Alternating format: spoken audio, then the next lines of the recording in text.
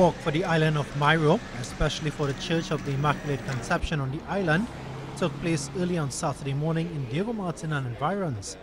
Mayreau, a tiny island in the southern Grenadines, was devastated by the effects of Hurricane Beryl on July 1st, leaving houses torn, trees flattened, churches battered, and the people left in disarray. The destruction of the Church of the Immaculate Conception on the island was a difficult one for Archbishop Emeritus of Castries, Robert Rivas, having been a bishop there. This is what he said motivated him to raise funds to rebuild the church.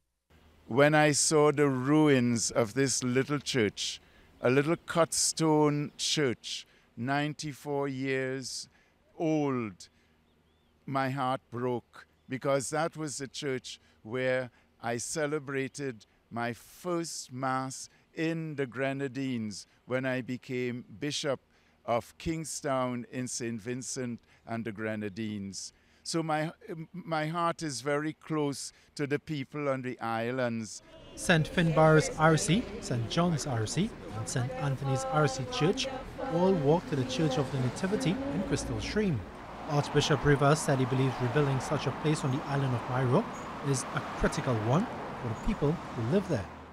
They are contributing $300 to walk with the bishop for a work of mercy that is going to help to rebuild a church in the Grenadines on the island of Mayreau. The little island of Mayreau is an island with 250 people, but it is a very religious island. The people are very committed to their faith. They love their God, and Jesus is the Lord of their lives. And to be without their church when they wake up on a Sunday morning is to be empty.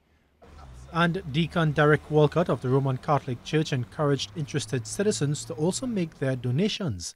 Even if you did not come and walk for Mayreau, you can still donate. So send a donation, support us.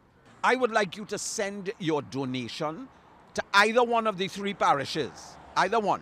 So you can send it to St. John's, St. Finbarr's, or St. Anthony's, and just tell them my donation is for the reconstruction of the Church of the Immaculate Conception in Mayreau. He said it is a show of support for the people of the Grenadines and to stand in solidarity in slowly but surely rebuilding the island.